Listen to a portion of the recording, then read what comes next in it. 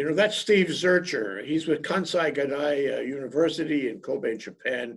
Joins us every 2 weeks to give us a sort of status report on what's going on. And it's very important that we talk to him, looking to the east, checking it out. Because it's a flat world. I mean, as what's his name? Friedman.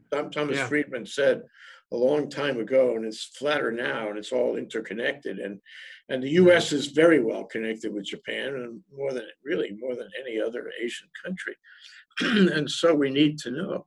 So, Steve, I just want to say that I feel that our time is being stolen away from us, and I'm writing a piece about it. I feel that beware of all the flowers and the hours gone. It's been months, since we really saw the light of day.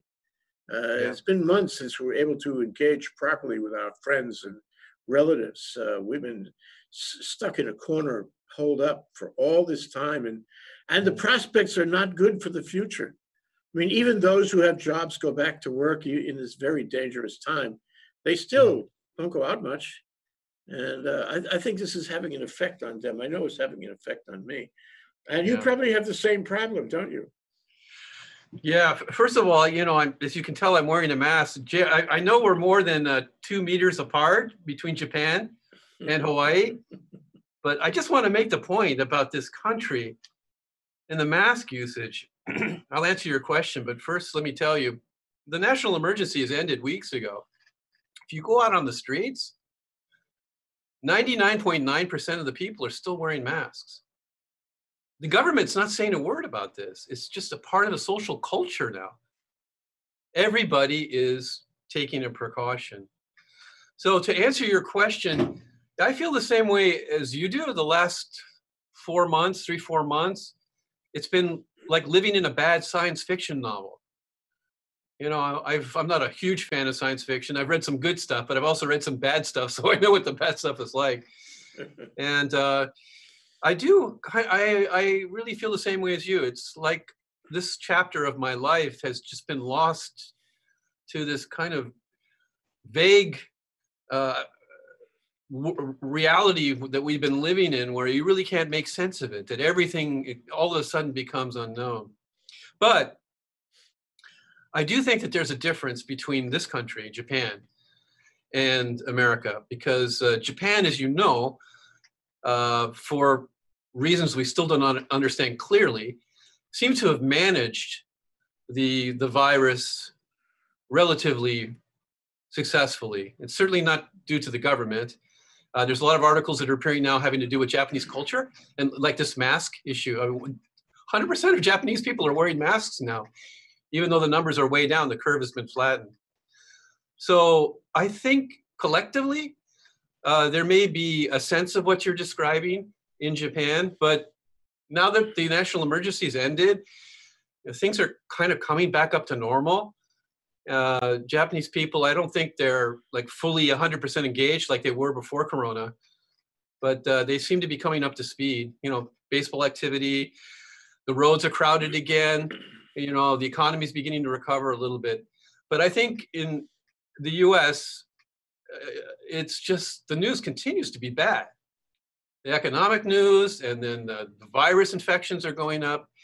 And then in addition, there's the Black Lives Matter issues that are going on. So that, I think, is making this non-reality period that you're describing maybe be stronger and more extended in the United States than what I feel it's going on here in Japan. That's my own personal opinion or response.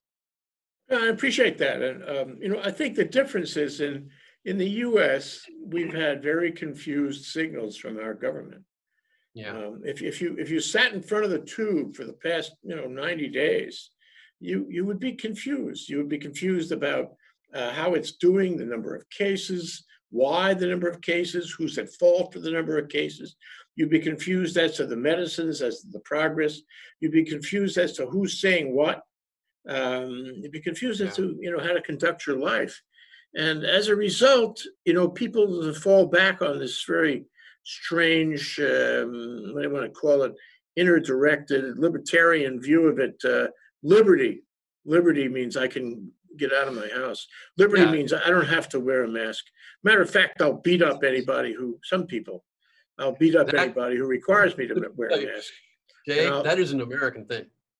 it You is. just, you've never seen that here in Japan. There's nobody objecting to using the mask. In fact, the social pressure in Japan is so strong that it's 99.9%. I'm serious, Jay. You go into Costco, department stores, you go on the streets, you go on the train, everybody is doing this in an effort for the collective good. It's not an issue. It's just not discussed at all. So this libertarian, this freedom message, that's unique to the United States from my perspective. It goes a step further, Steve. I monitor the comments on our YouTube channel. And so often, I mean, really often, like I'd say at least once a day, maybe 2 times a day, we get we do a lot of shows about COVID. I mean, it's our world. It's the number one topic. Number one topic. And we get these messages from people, serious messages, who continue to claim that COVID is a hoax. Now, this is what Trump said months ago. And of course, he left that position in the road a long time, but he said it. And there are people who are still on it. It's a hoax. So what you have is, I guess it would have to start with ignorance and go way beyond that to irrationality and stupidity. There are people in this country that don't believe that COVID is happening. That's why they don't wear masks. Yeah. Isn't it a reflection of politics? Doesn't it demonstrate the polarization that people will believe crazy things if it aligns with their ideology or what Trump says, like taking drugs that have no power to help you with the coronavirus, or not wear masks, which he continues to not do. So you're taking, I think every issue is politicized, but this is a public health issue where it's very clear there is a common goal, a common good. But yet that instinct, that habit that's been cultivated, since the 80s, basically, in America, will take a public health issue where it's very clear what the right policy is, because you can look around the world and see what is done correctly and what has been done. Look at Brazil. Brazil's following the same policy more or less as America, and look at the results. It's very, very clear. But yet people, because of politics, are blinded to that and will continue to say it's a hoax, or that Obama is still from Kenya. There's still 40% of Republicans who believe that. It's just insane stuff. It is insane. And now what happens is you have people who simply don't take COVID seriously. They don't take the infection or the infectiousness of it seriously. They don't take the risk to life and limb seriously. I don't know if they don't read or don't think, or a combination. But then, what happens is you say, as he did, okay, we're done. We've prevailed. We're going to reopen right now, without ever having, addressed the disease itself. So that's like, the old thing about, how can you determine insanity? It's when you keep on doing the same thing and you expect a different result. Well, the result is, it's happening. The result is the same. You go out in the street, you breathe on people, they breathe on you. Everybody knows that droplets carry the virus, and everybody gets sick. And so the curve is going up, including in Hawaii. We need to talk about that. So are the numbers going up in Hawaii now? Whoa, yeah. Oh, that's sad to hear. Because Hawaii used to be the best state in the country. Well, we opened up the tourism to some extent, and this is what you get. But I don't think people take it seriously. If the government says it's okay, well, they go out in the street. If you take a drive around Honolulu, you see a lot of cars now. Everybody going out. It's almost like business as usual, except that, a lot of people who are concerned about this are still staying home. What I get, though, in the U.S. is the curve is going up. Trump has not addressed, he even disbanded the task force effectively. And so what you have now is a resurgence, a second wave. My concern is that is going to affect the rest of the world, too, because of his bully pulpit, because the U.S. has remnants of leadership. And so, I think Japan ought to be concerned. So, so here, for example, what did I read? Japanese immigration authorities announced conditions for re-entry of foreign residents. You Yeah, saw that, the title of our yeah, I show. did. Yeah, that was very interesting. A couple of weeks ago, they began to consider allowing entry for selective countries that have lower rates of infection. So it's called the travel bubble, which as far as I know was started by Australia and New Zealand so that they could fly across. So the Japanese government is considering to do this. The countries, you will not be surprised that the United States is not included in that four, given that there's what, over 2 million infections in the country. So it's Thailand, Vietnam, Australia, and New Zealand. And what's behind this is I read the data for the number of international tourists or international visitors, not just tourists, who came to Japan in the month of April. It was 143. It's 99.9% down from the previous year. So what's happening is the tourism industry is just being devastated. There's a lot of parallels between Japan and Hawaii. We're an island nation here in Japan, and you're an island state. You guys have the same numbers. I think it's 99.7% or 99.8%. So the government is under pressure from the tourism industry to make some exceptions for those countries where the risk would be perceived to be lower. So those are the four countries, and they're trying to figure out the policy to do that. Same way Hawaii is trying to figure this out as well. Doing testing before the business people or tourists get on the plane, and then testing again once they go through immigration in Japan. So there's kind of a double testing process. They're trying to figure this out at the moment. The other factor behind this, it's not really talked about, is that as you know, Japan has this huge demographic problem. Japan's population is going down significantly. The birth rate continues to go down. It's way below the replacement number of 2.01 or something like that. It's like 1.4, even going down now. So for service jobs, not tourism related jobs, but I'm talking about working at 7-Eleven or Starbucks or those kinds of places in Tokyo. If you go to a 7-Eleven in Tokyo, there are no Japanese people there working at all. They're all tourists or students. They're on a student visa and they have the ability to work part-time up to, I think, 30 hours. So those industries are being devastated by the ban as well. So there's economic pressure on the Abe administration to selectively allow some Thai people in or Vietnamese people in, because they'll come in as students going to Japanese language schools, quote unquote, and then they become low-cost labor in places where Japanese people won't work. So that's what's behind this, Jay. And I think you can think of the Hawaii economy too. The hotel industry, the airline industry, other industries are probably pressuring Ige to start inbound trans-Pacific tourism for those reasons. And he has to balance public health. Now, that article came out.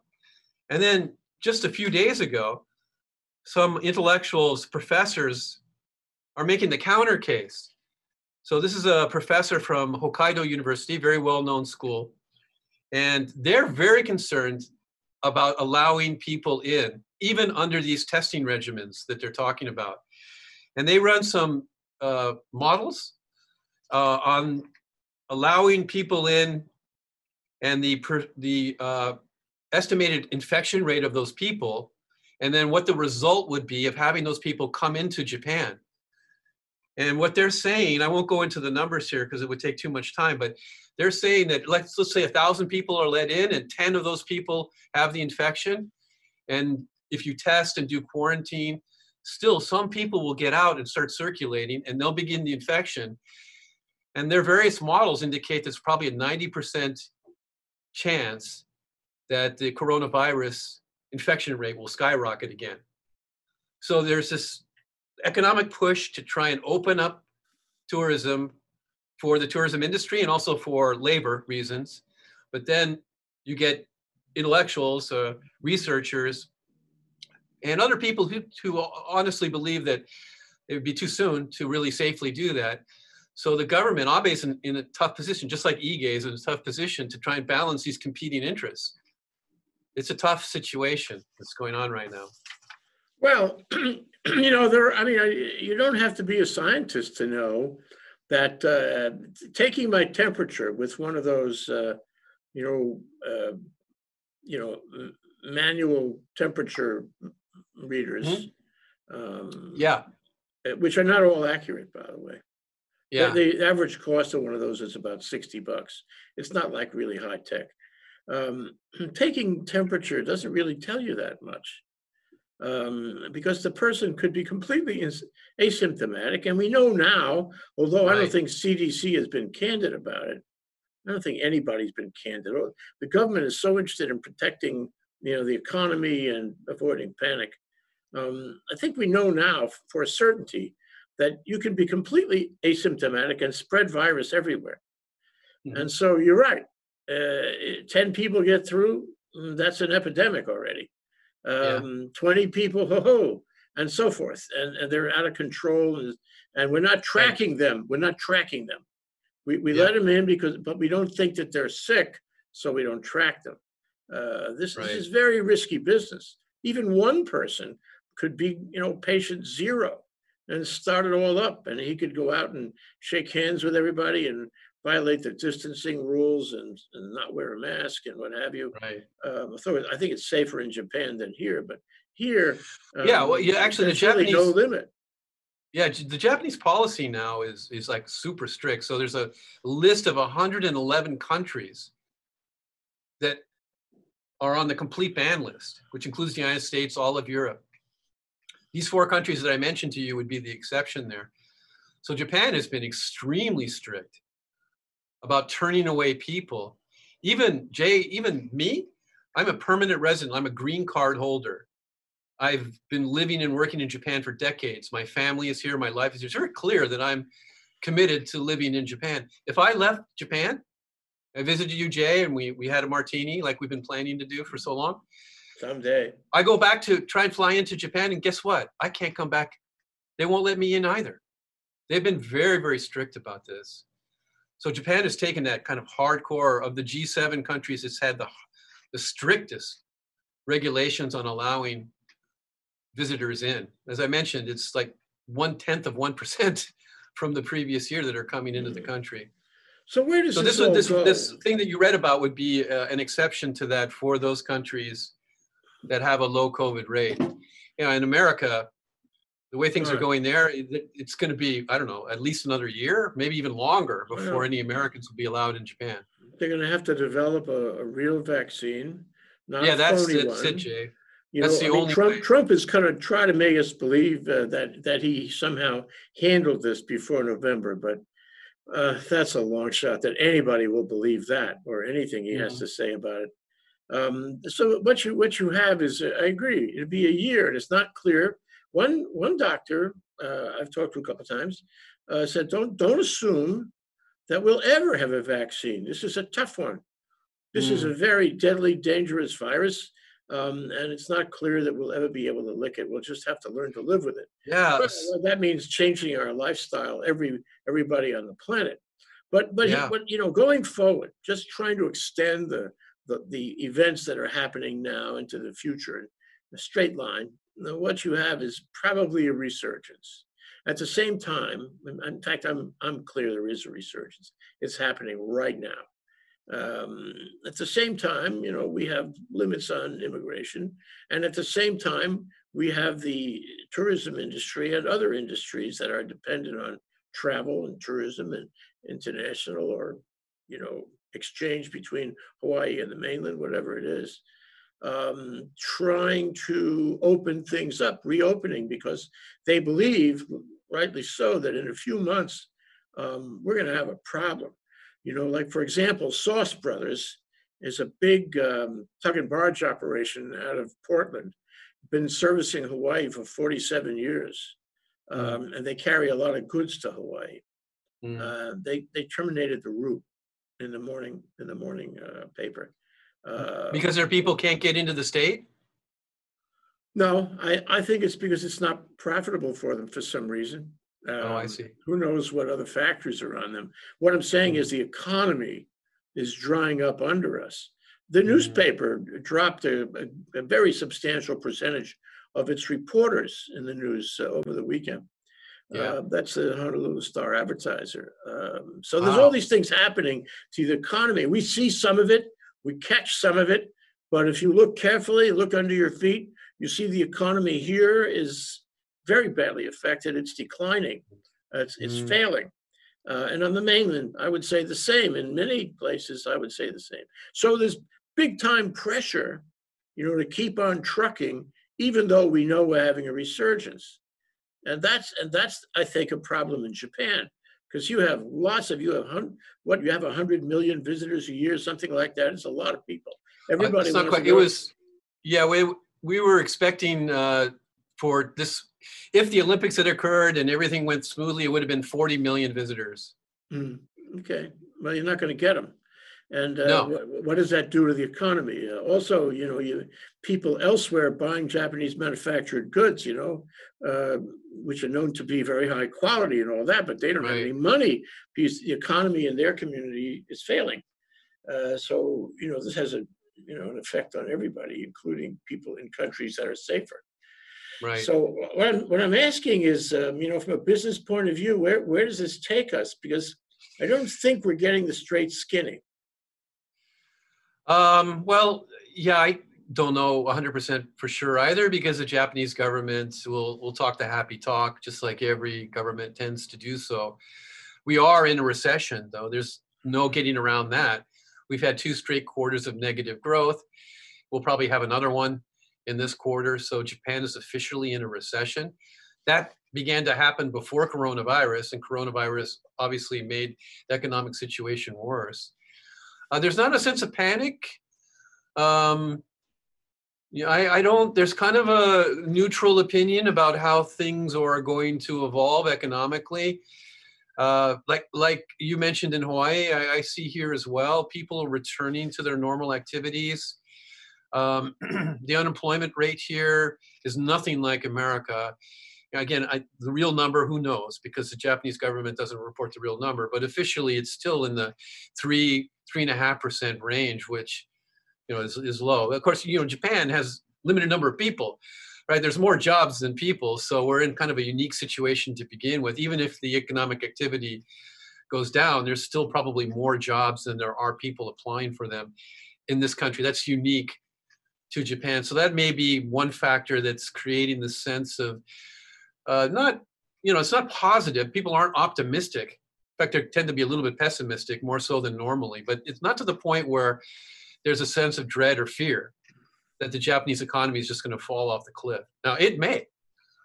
That's a possibility, but that's not generally what's being reported, and that's not what I'm sensing as the overall sensibility of how people are looking at what Japan needs to face. Now, there may be a change in government. There's a lot of frustration with the current government. That Corona has really affected politics. Like Trump's numbers are going down finally, and the guy in Brazil, I forget his name, his numbers are tanking. He's such an awful leader there. Bolsonaro. And obviously dropped down to the lowest they've ever been. So he may be out soon. So that may cause some change potentially. Yeah. Well, what's interesting is this is, everybody says it's a challenge and we have to meet the challenge. We do have the goods to meet the challenge. We just have to make some sacrifices here and there. So, yeah. And you do see organizations and institutions and individuals who are very creative about how they deal with it in their world, in their job, in their company. And you got to give them credit for that, because that is a long haul kind of mentality. That'll get us through if everybody does that. But I don't think everybody is doing that. There's a lot of people who do not entertain innovative thoughts, and they're not going to be able to, belly up to the problem. I think in Japan, there's a lot of people who are innovative, and they will belly up. But, the problem is the borders. The problem is the travel. It's risky business. And if you wanted to stop a ripple effect surge and then a resurge and then a resurge, and, before we've licked the virus, you have to take draconian steps. Right now in Beijing, there are 50 brand new cases. They haven't had any cases in weeks at all in Beijing. Now, all of a sudden, there are 50 cases, and certainly they're going to find out how those 50 cases got started. But they're taking, as they always do, draconian methods to stop it from spreading. And we can learn from them. including Japan, including the United States, even though Trump fights with the Chinese all the time and doesn't take advice and all that. Sure, yeah. So yeah, there's been a resurgence, I mean, on a moderate level, a resurgence in Tokyo. So there were 47 cases just yesterday, whereas the number of cases had been very, very low for quite a while. So they're beginning to think again about reinstituting policies to try and reduce the chances for the coronavirus to be spread in Tokyo. Tokyo was kind of the epicenter of infection for Japan, as you can imagine. You have 30 million people crammed into a relatively small area. But yeah, like in Wuhan, I'm sorry, they had an outbreak of 50 infections and they tested 6.5 million people, in 2 weeks in China. So it's just incredible. So Japan still doesn't do testing. We've talked about this before. I looked up the numbers. Relatively speaking, tests per 1 million population, Japan is right behind Fiji and Guyana. It's 153rd in the world. Can you believe that? I mean, Togo is higher. in the 21st century, with a high-tech country, developed country. But that was government policy. They didn't think that mass testing was the right thing to do, because if they discovered people who were infected, they'd have to go to the hospital. I don't know. It's just a massive mistake, at least from my perspective. Yeah. So I think I sent you an article, Jay, that SoftBank, the company itself, kind of in a vacuum, decided to do testing on its own of all of its employees and also 500 hospitals. So this was funded by them entirely. My son, the guy who's the head of SoftBank. It's quite incredible. So it's like private testing, private funding for testing, kind of in the shadow of Japan's lack of testing. And it produced incredible, important information that the government should have from the very beginning, but they don't, because they don't test. So they found out that the positive rate was 0.43% of the 44,000 people that took the test. They tested dentists and the infection rate was very low. You would think it would be high there, but they found out the infection rate was low. They found that at the SoftBank stores, the retail stores that sell the mobile phones and so forth, infection rate there was also very low, and you would think that that would be high. The highest infection rate was in the office. Even though 90% of their people were supposedly working at home, but that was the highest incidence of infection was in the SoftBank corporate offices. So that testing information came from SoftBank. The government didn't do testing, and to the extent that they did, they didn't collect the data. So, I mean, Sun is, as a business person, his reputation has just gone into the crapper, right? Because of, all the bad investments that his huge investment fund has made. But you have to admire him for stepping into the void here, the vacuum, and actually doing this test and finding out information that can help actually form a more solid policy. I thought that was very interesting. That's innovation, like we were just talking about. Yeah. Well, maybe they'll catch on in the U.S. I don't know if that has happened to any significant degree in the U.S. If I were the CEO of a company, and as you say, it happens in the office. People are close and they talk to each other, mask or not, Right. and so it's got high risk. If I were a CEO, I would spend some money trying to protect my staff and doing whatever I could do. I'd Right. be all over distancing and masks. I'd be all over tracking if I got a case, all those things. I do all those because the government. That just makes business sense, doesn't it? But what's the economic cost of a cluster infection? In your Fukuoka office, all of a sudden there's 50 or 75 people that are sick. What's the impact? It'd be better to test in advance to try and avoid that. You discover that one individual and get them out before it becomes, major business. And that's just makes business sense to do that type of thing. So that's probably what drove him to do this testing on his own. It's interesting that all these years, I mean, in our generation, Steve, is we've assumed the government handles things like this, but the government has effectively unlimited bucks to do the science, to understand about epidemics, to do the pharmaceuticals, to organize them, and that the industry, in the pharmaceutical industry, big pharma, has been thinking about this too, and will handle it or has handled it. And in the back room somewhere, there's millions of doses of medicines that can be either therapeutic or vaccine. But we've been disappointed, sorely disappointed. We're way behind the curve, and I think we've come to find that governments haven't done what we might have expected. And this Jay, government, I might differ with you. It's the leadership. I mean, if you look at New Zealand or Taiwan, you can look to examples where the government was proactive when you had effective leadership. mm, So I would agree with you. In Japan, the government at best has been middling in terms of their results. In America, it's a disaster. But that's a reflection of the leadership. If you had a different president in the United States, Jay, you know, even if it was Clinton, who I'm not a big fan of, but let's say she was a president now, I think the repercussions from the virus would be much, much less than what you're experiencing now. I mean, that's my own personal opinion. If you had someone who could think proactively, that took the disease seriously from the beginning and didn't say, oh, this is a hoax, or it's going to magically disappear. I mean, my goodness, how can you say that as a leader of a country? well, you know, what's interesting is it should be, and I guess with Biden it largely is a platform plank, a plank in the platform. Not only this time, not only with coronavirus, but with public health in general. You know, I promise you, not only will I give you a good health plan, which Trump has undermined in every way he could, but I will take care of you. I will give you good health. I will bring the government online in every way I can to solve this problem and to protect you from epidemics of the same nature in the future. And if there was a candidate, and I hope Biden is saying that, who says that, I would vote for that person, without question, without any delay, because that is the existential threat now. It threatens the people in their lives, and it also threatens the economy.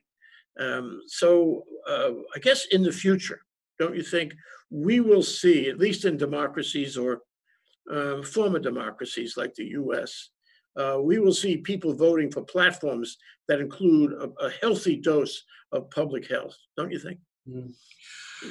I hope so.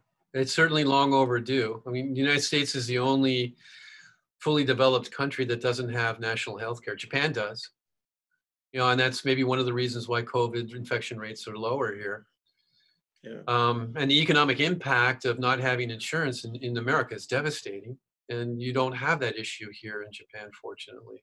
There are problems with the Japanese healthcare system, but finances, money, paying for that is not one of them. That's eliminated, fortunately. So, Steve, now the hard question. Yes. You and I will meet up again in 2 weeks.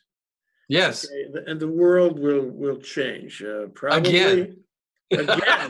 But we're tracking on this. We're connecting the dots. And probably we'll have a resurgence in a number of places. And we'll have some government or pretense of government action. Can you give me a précis of an expectation, as even a speculation of what it's going to be like when we meet next? Oh my goodness! You want me to gaze into the murky crystal ball? As only professors can do. Yeah, that's true. We like doing that normally. Well, I have to admit that even in my advanced years now, I still have optimistic instincts. And I would like to think that through this, we'll begin to make some kind of progress. Like, for example, in the United States, these protests, these young people that are out in the streets, they're protesting ostensibly racial injustice. But I think my speculation is behind that is economic injustice too. And the fact that the coronavirus and COVID has so clearly demonstrated how vastly imbalanced the United States is, and to another extent, Japan is as well. So I would hope that through the reforms that are beginning to kind of snowball in terms of police reform and so forth, that economic reform and political reform will become part of that overall agenda. Now, 2 weeks, no, maybe that won't occur, but maybe longer term, I would like to believe that. Jay, you're kind of smiling. You do not think that that's possible? Maybe No, I'm a more. I'm smiling because the Republicans that's what I in the would like to Senate, believe. the Republicans Pardon? in the Senate are camping out on a bill for police reform. They're not doing anything about it. Right. And Trump is giving, at best, missed signals, more like no signals about doing anything about it. So I'd like to see it happen. I think a lot of people actually risked their lives and their health to go out in the street. And that shows you how ardent they are and how important the issue is. Right. But well, we'll see. Let's remember this conversation 2 weeks hence and see how things evolve. It's the most interesting or combination of interesting questions of our time. Yes, absolutely. Always a pleasure, Jay. Always a pleasure, Steve. Thank you so much. Hey, they're coming out with custom masks now. Uniqlo is producing their own that they call cool masks. I can get some for you, Jay. I'll send them to you, okay? Okay, all right. Steve, and I'll send you a link to the article in the Atlantic magazine, too. Okay, sounds good. You take care. Aloha. Thank you so much.